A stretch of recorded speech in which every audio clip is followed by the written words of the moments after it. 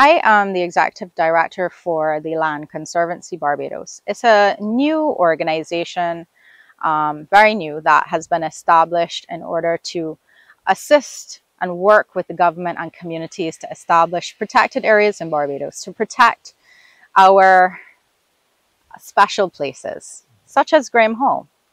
One of the issues that we've been experiencing for some time in the community is lack of communication from the government on what's actually happening down here. And TLC has had a little traction with Graeme Hall, unfortunately, in the last, well, we've been establishing the organization for over a year. So even though we're new, we've been around for at least about a year. We've been organizing. Not only TLC, but community members, residents, businesses, you know, we all want to know what's happening with the sewage treatment plant, of which we know there was a new one proposed, but since the EIA meeting that was held approximately 2 years ago, there's been no update on that. And in that meeting, they actually had the emergency outfall in the swamp itself.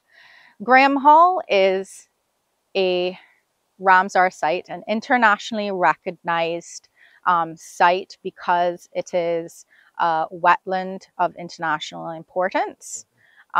It has been designated in Barbados as a natural heritage conservation area.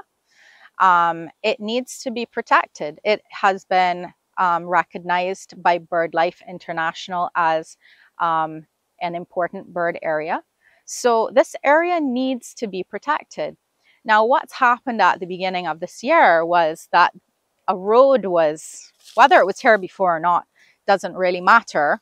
But now there is a very much established road here at the back of the swamp, and they've filled in an area at the back here that should never have been done, because now we have less swamp and less wetland and less ecosystem for the animals that live here. There is a petition out that's asking the government to establish a national park in this area. 5,000 people have signed the online petition.